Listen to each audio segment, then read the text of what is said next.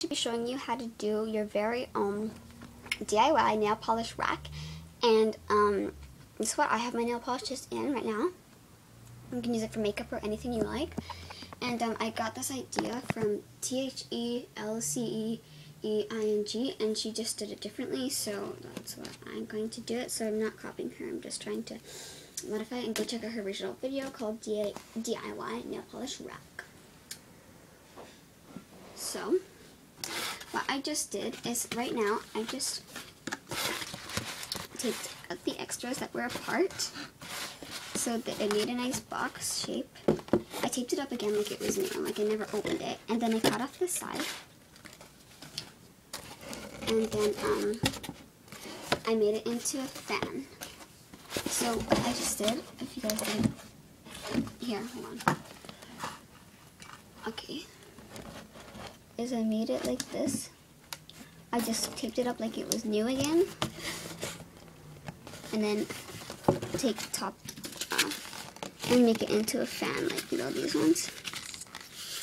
Okay, so that's what you're going to need to do first step. And if you make a mistake, do not redo the fan, or else it'll end up like this, and then it's like a total fail. So don't do that, guys. Just don't do that. Okay.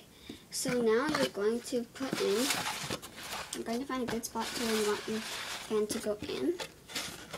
And if you want 2 layers, then you can definitely go like, use this one. You can just put it here. So it can be, you just want to show a little bit of the nail polish, 1, 2. Or you can move back a little bit so the bottom part is also a layer. If you want to show it, then you can like absolutely cut this part off if you like, but that's not what I'm going to do. And just, so I like it here about there. So I'm going to go ahead and I'm going to tape this.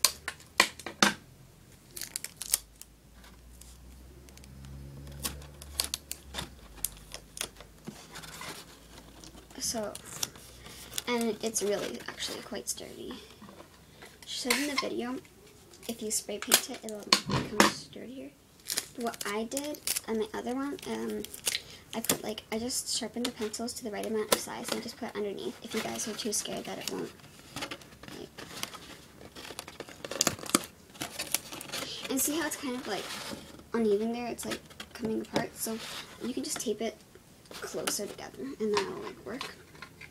Or you can glue it. I'm just like, you can use glue, tape, super glue, whatever you guys prefer. And so now that it's taped, I just taped little pieces 2 times on both sides. I'm going to take the bottom and I'm going to just push it down. And if it was already down, good job for you. I'm going to tape that as well.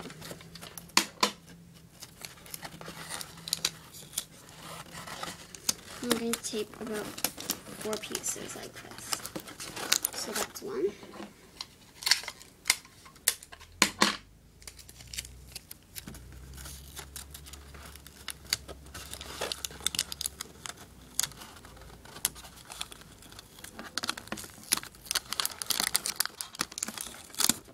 Two. Maybe 3. So I'm just trying to make this a really quick video. 3. And you can tape the back as well. But I'm not going to do that because you guys are probably going to get super extremely bored. So for your guys' sake, I won't do that. And so like you can just like tape like down there as well. So now that you take the bottom part, you're going to notice where this ends. And that's about there for mine. And I'm going to cut a slit on the side here. And you're going to do the exact same thing on the other side as well.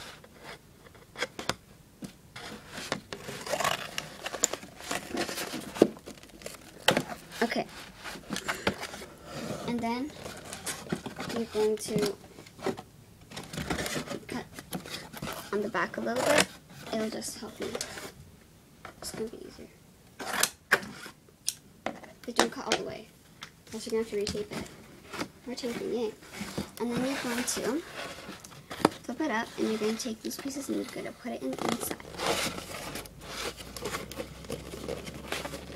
So it should approximately put them on the inside or the outside, whatever you guys prefer. Like, it's really up to you guys. And what I'm going to do is tape these together.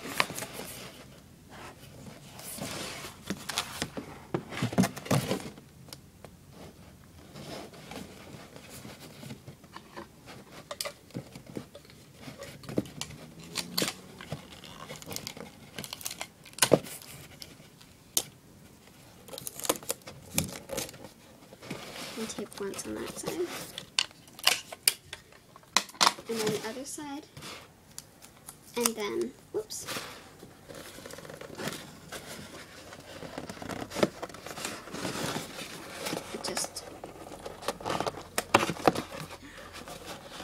I just want both sides to be on the same, and then I'm going to tape it on the back once.